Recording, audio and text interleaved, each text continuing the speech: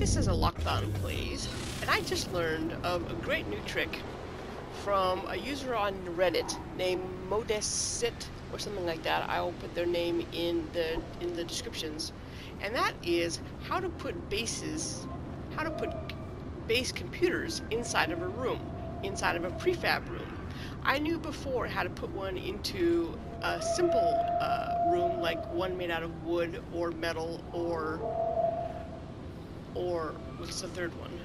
Wood, metal, or concrete. But this is a technique for using a glitch to put one inside of a prefab room. The trick to start out with is to put your base on a little bit of a hill. So get out your terrain manipulator, put it into create mode, and I like to do this by making something as small as possible.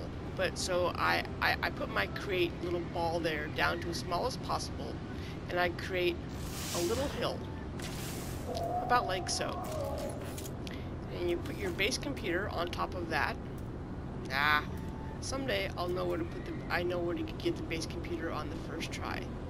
Stick it on top of there, and then activate it.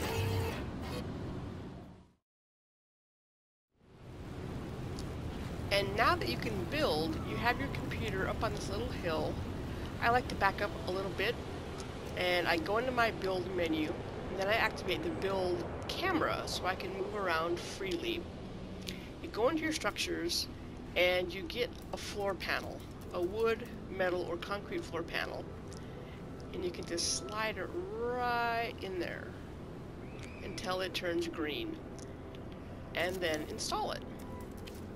Doing this method, you can then build a base around it. And it's nice inside. Little tiny western cabin base room here.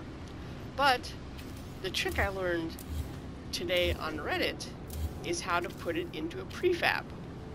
So the trick with glitch building, and I'm not going to go into glitch building a lot because it's a pretty complicated topic, but if you have a building, if you have an object that you want to build that's in a green state like this, you see it's green here, but if I try to put it up, well, if I try to put it in my okay, I can't get it into a brown or into a, but if it's in a red state, a place where you can't build it because it's on top of that green crate, then you can't do this.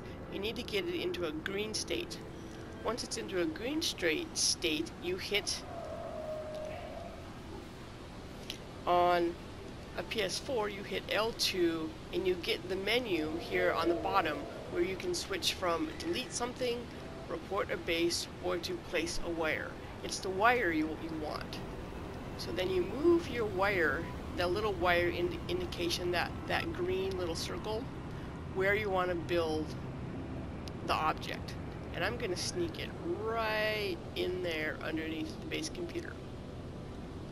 Then as fast as you can, switch from L2 to R2. Didn't work that time. I'll try it again. Green state. Hit L2, put it down where you want it, and then switch to R2. And then you have glitched your way into a base computer inside of a prefab. The hardest thing to get down in your build is the rhythm or the pattern that you use in order to get the building to glitch into place. It's as fast as possible, like I said. One way to think about it, though, is if you've learned to melee boost like this, when you hit the melee button and then the boost button almost immediately after in order to jump a long way. That's the speed that you're talking about when you want to glitch build. It's not at exactly the same time, but just a very, very split second after. One technique that I heard someone else say is that you put down your object that you want to build, you get it into the green state. You hold down the first button on PS4. It's L2.